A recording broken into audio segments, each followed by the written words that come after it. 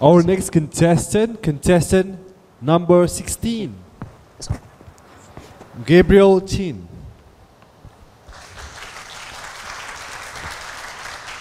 Unhear what you hear. Unhear what you hear, Gabriel Chin.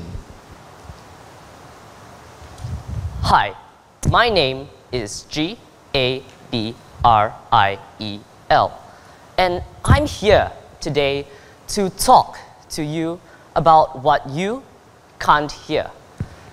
You know, the deaf are often misunderstood, and contrary to popular belief, they do not live in a world of silence.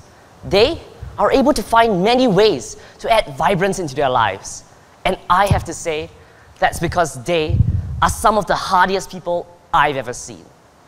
My aunt, who knew sign language, taught at Boon Lay Secondary School as an interpreter, where 8 children from the School of the Deaf had been integrated into after having done well in their PSLE. And she always told me that being deaf was widely regarded as a disability. But her students, they functioned as though they didn't have one. In fact, sometimes I feel that they have superpowers because they never fall asleep in class. Boon Chow, one of her students, who lived in Johor Bahru, had to wake up before 5 a.m. every morning just to reach school on time. And one of my favorite stories was when he went on a trip overseas with his family. And they got lost. So his family approached a local grocer to ask for directions. But the grocer, he spoke no English, but was using lots of hand gestures. And you know, the deaf are really amazing in that they're great at reading body language. So in this case, while his family hadn't a clue as to what the grocer was saying, Boon Chow was actually understanding him perfectly fine. And he conveyed that message to his parents, and they managed to find their way back.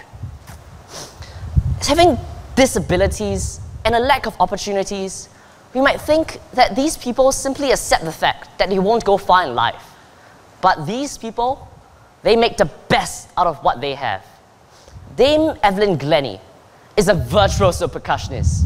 And you know what? She's deaf. And she's not just any percussionist either. She's won 3 Grammys, been awarded the Royal Philharmonic Society's Best Soloist of the Year, performed in the London Olympics, and even been knighted by the Queen. You get the picture. She's big. And we might wonder how a deaf person who we might never have thought to even be able to enjoy music gets so far with a career in music. Well, sound is a series of different frequencies that cause vibrations. And when those vibrations hit our eardrum, that's what we perceive as sound. But Evelyn, she hears more than that. She views her entire body as a resonating chamber. And although her ears don't work, she perceives sound through other parts of her body. So my question to all of you is, what do you hear? I'm here today to tell you to unhear what you hear. And that's not just to clarify misconceptions about being deaf. Rather, I'm here to encourage all of you that you can do anything. And if you don't know what to do, get inspired. I was inspired by Evelyn, by my aunt, by Boon Chow, to come here and share this with all of you today. And I believe that's why we are all here today, to share something. And hopefully those sharings, those little sparks, will go a long way in someone else's lives. And so, unhear the lies that tell you you can't.